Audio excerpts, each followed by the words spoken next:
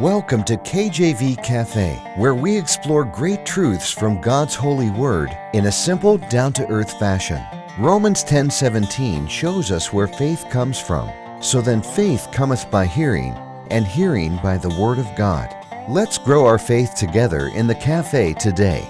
Our program is hosted by Pastor Clark Covington and brought to you by Heartland Ministries. Grab your Bible and a hot cup of coffee or tea and join us now as we explore God's holy word. Amen. Glory to God. Welcome to the program. Welcome to the cafe.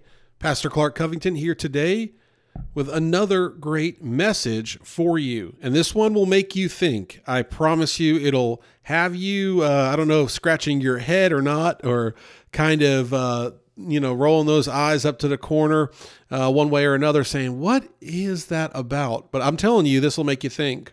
Last week, our family was on vacation. We typically take a vacation, our little summer vacation the week before school starts, if we can. And I was doing my morning Bible study in the book of John, and I was in John chapter 6. And anytime I'm in John chapter 6, I think about John 6:6:6, which is the mark of the beast, the number of the devil, amen, 666, amen. And also John 6:6:6 speaks to how many chose not to follow Jesus anymore. And you can get in and read that about how Jesus was telling them things that was hard for them to understand, that they shouldn't follow him for the miracles, and that they were following him, frankly, just for free food, essentially, because he was feeding the multitudes, that they should follow him because he is the Son of God. And he actually tells them that they're going to have to eat of his flesh and drink of his blood. And many said that's just too difficult to deal with, and so they walked away. They didn't follow him anymore. And so John 6:6:6 shows how the devil can get to people and make them question their faith and make them seek comfort over Christ-like lifestyle and behavior. But if you go past John 6:6, just a little bit, John chapter 6, verse 66, you get to verse 70 of John 6, which says, Jesus answered them, have not I chosen you 12, and one of you is a devil? Verse 71, he spake of Judas Iscariot, the son of Simon, for he it was that should betray him, being one of the 12. And so after this incident where many of the disciples walk away, the Lord asks the disciples, are you guys going to leave as well? I mean, I'll just read it here for you. John 6, verse 67, then said Jesus unto the 12, will ye also go away? Then Simon Peter answered him, Lord, to whom shall we go? Thou hast the words of eternal life. And we believe and are sure that thou art the Christ, the Son of the living God. Jesus answered them, have not I chosen you 12, and one of you is a devil? He spake of Judas Iscariot, the son of Simon, for it was that should betray him, being one of the 12. And so we see here Jesus questioning the loyalty of the disciples. Were they going to stay? And they said, and Peter, of course, says, yes, we're going to stay. You are the Christ. Peter had belief, amen. But then Jesus responds with this head scratcher. Have I not chosen you? Right? Have I not chosen you? And earlier in John 6, the Lord mentions that you can't come to God unless the Lord has chosen you to come to God. Amen. And that's Bible scripture. In fact, I believe it is here in John 6, verse 37. All that the Father giveth me shall come to me. This is Jesus speaking here. And him that cometh to me, I will no wise cast out. Verse 38, for I came down from heaven not to do mine own will, but the will of him that sent me. And so later on, Jesus is recapping that, saying, I picked you. But then here's the head scratcher. He says, I chose you 12, and one of you is a devil. And the question I have for you today is, why did Jesus, the living God, who knows the hearts of people, right, who knows everything, why did he choose Judas to be a disciple? I mean, think about this. God knows everything. He knows the hearts of everyone. Why would he choose Judas Iscariot as a disciple? Why let the betrayer into his inner circle? Think about that. Why would the Lord himself allow a betrayer in that inner circle that would manipulate, that would eventually betray him and lead him to the cross? God's ways are beyond comprehension. His plan is so poetic and effective, yet so unusual and awe-inspiring. Who else could take a wicked man and have him centrally involved in the salvation plan for all mankind, yet not leave him to go unpunished? So let's dig in here and see if we can figure out why the Lord would have chosen Judas to be a disciple. Here are some facts about Judas. Let's start with our investigation with who was Judas Iscariot, the who of the matter. Let's start there. He was one of the 12 disciples. We know that. That's what Jesus said. He was in charge of the treasury, which he'd later steal from. Think about this. If you knew the heart of man and you knew that there was one that was wicked and would betray you, not only would you not want to put them in your inner circle, but you certainly wouldn't want to put them in charge of the treasury. You imagine a preacher that knows there's some wicked man in his congregation says, hey, I'm going to make you a deacon and I'm going to make you in charge of the money. That's not going to happen, which speaks to maybe what God thinks about money, but it's another topic, but still fascinating. So he was in charge of the treasury, which he'd later steal from. He's a thief. He lived with and followed Jesus for 3 years. We understand the best to our knowledge, the best research I've done is that he lived with and followed Jesus 3 years like the disciples did in Jesus' earthly ministry. There were other important men named Judas in the Bible. For example, Jesus' half-brother and another disciple. Therefore, Judas is referred to as Judas Iscariot, the son of Simon.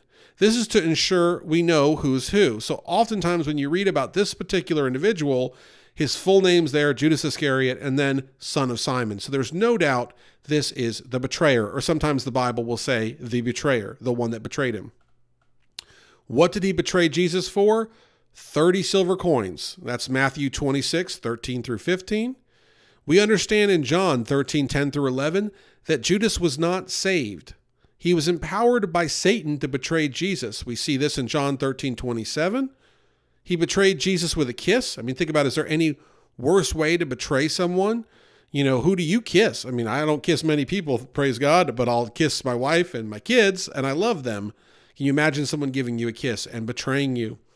And he did not repent. Judas was remorseful. He gave the silver back, the blood money, and he hung himself in what would be called the field of blood. Amen. But he was not repentant. So remorseful and repentant mean two different things. And this can be found in Matthew 27, 3 through 5. Judas fulfilled prophecy in the Bible. Psalm 41, 9. Now remember, Psalms are in the Old Testament, right? Yea, mine own familiar friend, in whom I trusted, which did eat of my bread, hath lifted up his heel against me. We see also here in Zechariah 11, 12 through 13. And I said unto them, if ye think good, give me my price, and if not, forbear. So they weighed for my price 30 pieces of silver. And the Lord said unto me, cast it unto the potter, a goodly price that I was priced at of them. And I took the 30 pieces of silver and cast them to the potter in the house of the Lord. So Zechariah is foretelling Jesus' betrayal for 30 pieces of silver. Acts 1, 18 through 19. Now this man purchased a field with the reward of iniquity. Falling headlong, he burst asunder in the midst, and all his bowels gushed out. And it was known unto all the dwellers at Jerusalem, insomuch as the field is called in their proper tongue, Akeldama, that is to say, the field of blood. And you can go there today. There is an Akeldama today. There is a Greek Orthodox monastery or church there on the site, but you can visit that place. Amen. I always love looking up these Bible places, these real true places online and seeing, because I can't go there. Amen. Not right now, at least. Seeing the pictures, and you can see it literally, there is a field and a valley, and it's right there. You can still go there today. The field of blood. And there's an ironic twist where so Judas throws the blood money back to the priest that had paid him to betray Jesus and says, I don't want this. I've done wrong. Is remorseful. The priests say, well, this is blood money. They admit what they've done, basically. They can't take it. So what do? They buy a field, and that's the potter's field, the field of blood, Akeldama, and that's where Judas hangs himself. And so you have the field that they buy, and you have the place that Judas commits suicide being the same place. And by the way, let me just say this for a second. In the scriptures, it says that Judas is a devil. Jesus says that himself, amen, in our text verse in John 6, verse 70.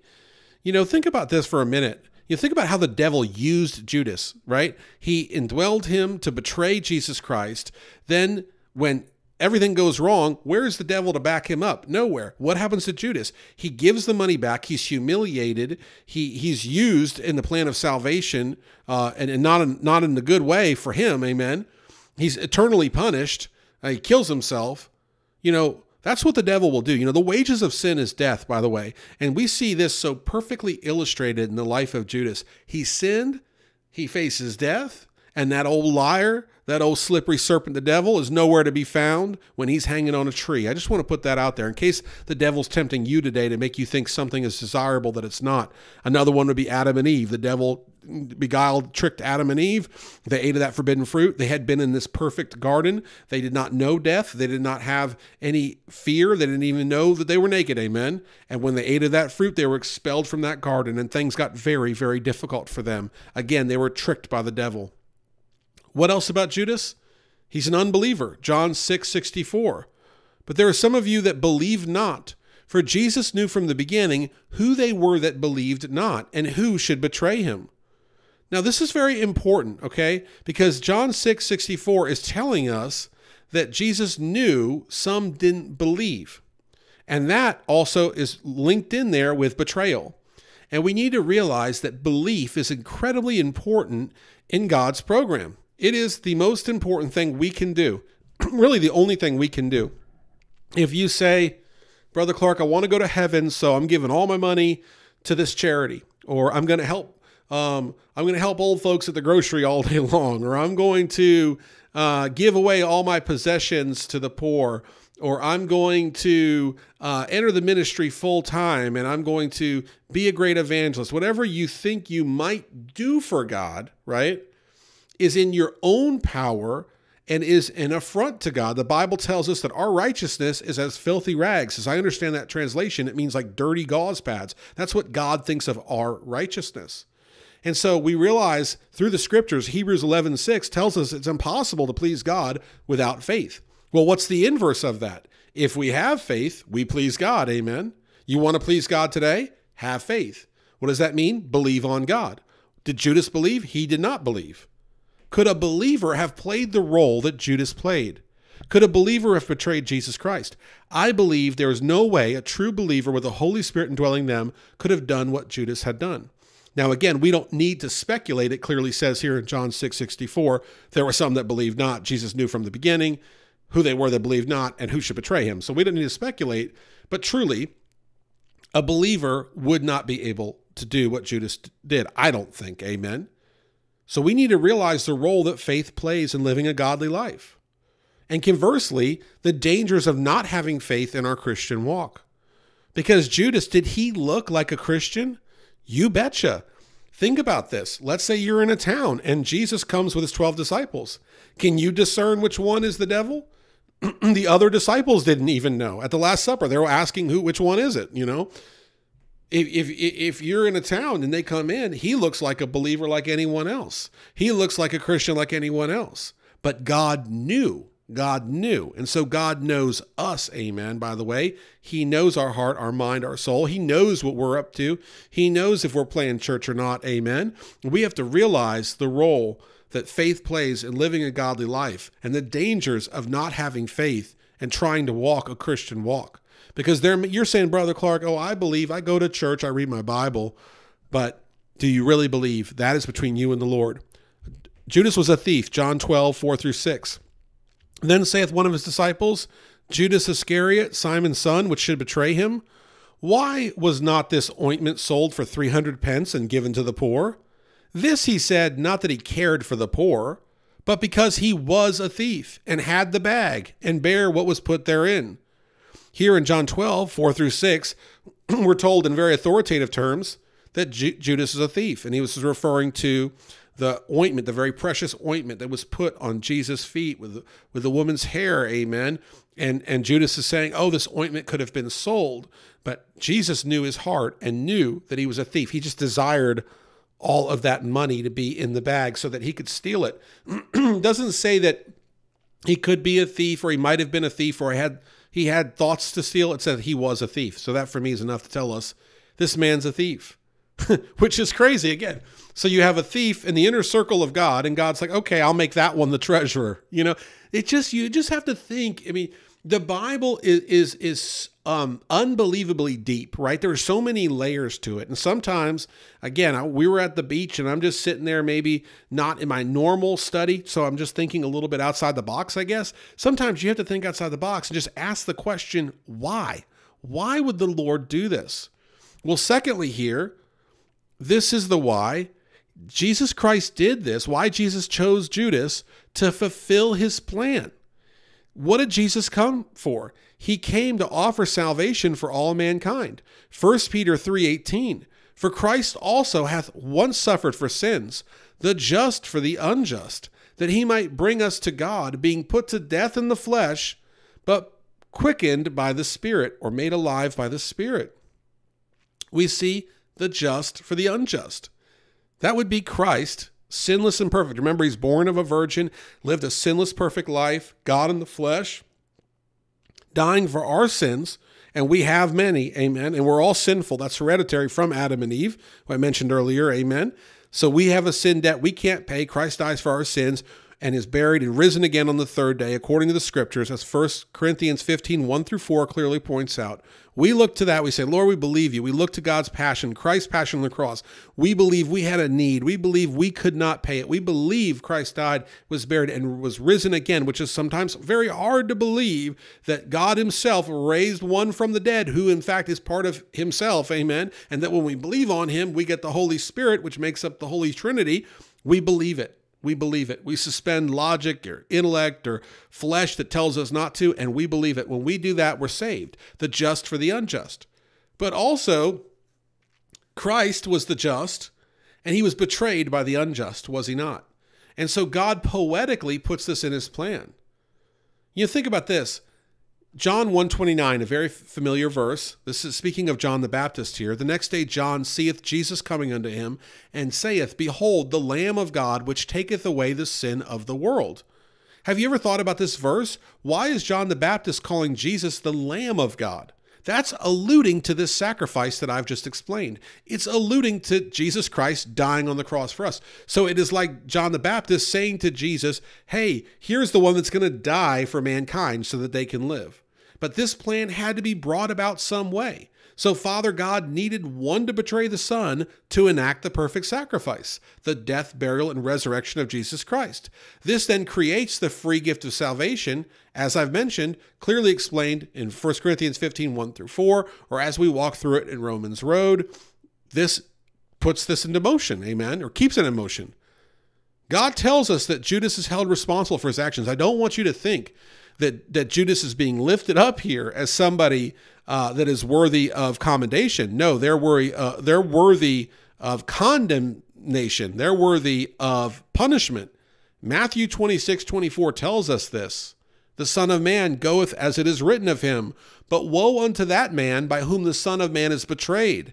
It had been good for that man if he had not been born. Is this not clearly addressing that Judas will be the one that will be punished for what he did to the Lord? Amen. And so we see here, beyond Judas, we see here our own need to get right with God. Acts 3:17-19. And now, brethren, I wot that through ignorance ye did it, as did also your rulers. But those things which God before had showed by the mouth of all his prophets, that Christ should suffer, he hath so fulfilled. Repent ye therefore, and be converted, that your sins may be blotted out, when the times of refreshing shall come from the presence of the Lord. You know, we are to repent. We are not to look at Judas and say, oh, he's so wicked, I'm glad I'm good. No, we are to look at him and say, woe unto those that betray the Lord. This one did it literally, but we're capable of doing it in our own life, right? I mean, think about, again, Judas himself didn't just crucify Christ. The high priest, the Jews, his own people, the ones he came to be Messiah to save, amen.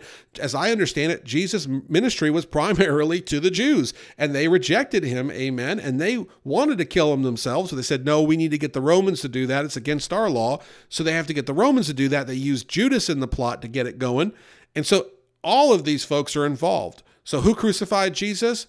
All different types of people. And who today or living afar off from God, living in rebellion to God, rejecting Jesus Christ's free gift of salvation, all different types of people, amen. There's much to learn from this.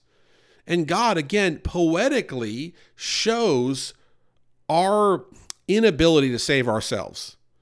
Okay, so the justice that came from God through what man thought would kill God himself, all the more created a plan for all to be saved that would come to saving knowledge of him. I mean, think about it. Step one, man thinks he's going to kill God, right? Man thinks he's going to kill God. Of course, the devil's very involved in this. Secondly, God responds with everlasting life to all that believe on him, right? So God uses death to create life. Man is made to look all the more depraved and foolish, in dire need of salvation. You know, I mean, think about it. Because how are we saved? By what Christ did on the cross. How did what Christ did on the cross come to fruition? By Judas' betrayal. And so how did Judas get involved? Who gave him the 30 pieces of silver, right? Who hung Christ on the cross? We see all different parties involved. And yet there is one singular idea at hand here, and that is the plan of salvation. God poetically, artfully, skillfully, brilliantly weaves together the salvation plan through man's own wickedness. It's unbelievable, and it could only be of God. No one could ever think of such a thing. Colossians 2:13 through 15. And you, being dead in your sins and in the uncircumcision of your flesh, hath he quickened or made alive together with him, having forgiven you all trespasses, blotting out the handwriting of ordinances that was against us, which was contrary to us, and took it out of the way, nailing it to his cross. And having spoiled principalities and powers, he made a show of them openly, triumphing over them in it. And so we see here in verse 15 of Colossians 2, this exact principle, that the Lord himself spoiled principalities, amen, powers. That would be the elites, but it would also be the devil. He broke the devil's back at Calvary, and he made a show of them openly. He literally used their wickedness to create the greatest love story of all mankind. And yet at the same time, they're still repaid for their wickedness. The attempted murder of God by his own creation led to the chance for everlasting life for his creation. How poetic. It reminds me, really honestly, of how man thinks and how God thinks, and how God's ways are so much greater than man's ways. You know, think of that time when in Luke chapter 9, when Jesus is preparing for the Passion, he's going to go through Samaria. He sends messengers up there, and they say no, because they don't want anything to do with the Jews and the Samaritans didn't get along at all. And so the disciples respond here in Luke 9, verse 54. And when his disciples James and John saw this, they said, Lord, wilt thou that we command fire to come down from heaven and consume them, even as Elias did? Wow. So they're saying, let's blow up the Samaritans. And verse 55, but he turned and rebuked them and said, Ye know not what manner of spirit ye are of, for the Son of Man is not come to destroy men's lives, but to save them. And they went to another village. And so here we see man's penchant for vengeance, right? Penchant for getting a pound of flesh, man's idea of killing and destruction, and Jesus Christ's love and forgiveness, even though it would have been an insult, it's making things inconvenient and all these other things. Christ is saying, I didn't come to blow them up and consume them. I came to give them life, to save them. Amen. And so we see the power in the ways of God is so much greater than really we could often fathom. But we ask again, you should ask, I ask, why did Jesus pick Judas?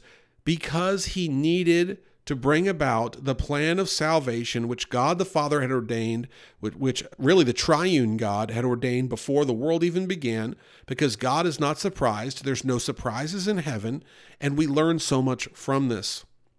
We learn to submit. We have today only to consider what God did for us. Tomorrow may never come. It's too late for Judas, by the way. Let's consider God's superior knowledge and power and submit to him today fully. Fear the Lord, amen. Fear the Lord. God's power, if God could use a wicked man like Judas in such a way, what is too hard for God? And if you fall into sin, are you above him holding you accountable? He held Judas accountable. He'll hold you accountable.